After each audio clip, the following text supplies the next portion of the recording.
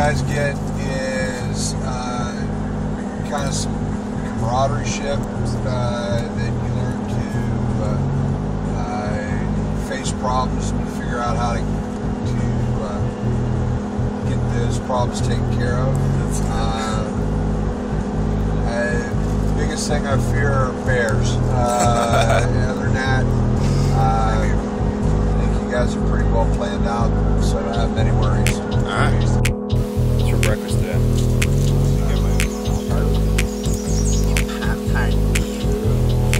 What are we doing today?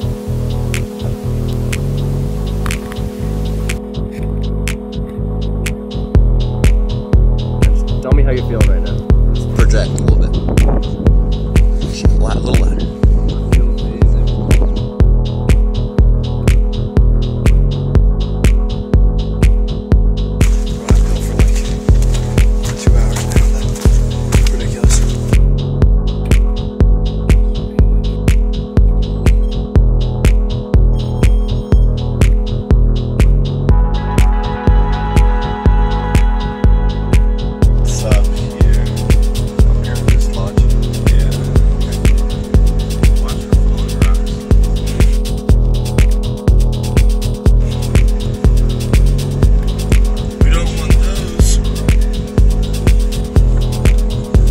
Country permits. That's it. Tell them what you need. Something about the Shenandoah Park itself, just something like an exciting story, exciting, funny story. Alright. Now about some history of the park.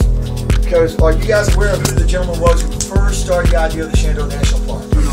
There's a guy by the name of George Freeman Pollock, about 1890, early 1900s, out of the DC area. And he used to come towards Skyland up here every year. He'd bring a lot of rich people out of DC and out to the mountains and so forth. And see, he saw the opportunity to make big time bucks. You know, big park, millions of people, and all that stuff. But anyway, the problem was he was the first person. He started portraying all the people up here as a bunch of hillbillies, backwards, uneducated. They're their first cousin. They were probably so poor they ate dirt, you know, that kind of thing. And of course, it was so far from the truth. It was incredible. The people up here, they had towns, they had cars and trucks. The third public school in all the state of Virginia. Think of Ohio, with all the cities and everything else. Virginia, the third public school in this entire state was up here in these mountains, paid for by the people. First teacher was a lady from the College of William and Mary. She treated them like a bunch of hillbillies. She didn't last for long. So anyway, that's kind of what got it all started back in the 1890s, early 1900s and stuff. And George Freeman Pollock never made a penny. He died at Skyland Lodge. His lodge was called Massanutten Lodge. Still there. They take tours and so forth.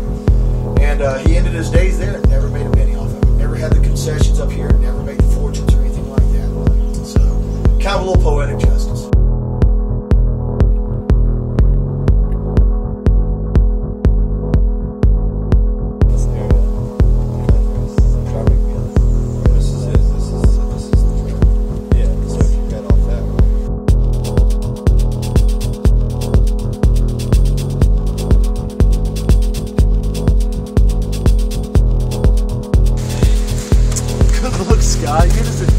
Yeah, it's like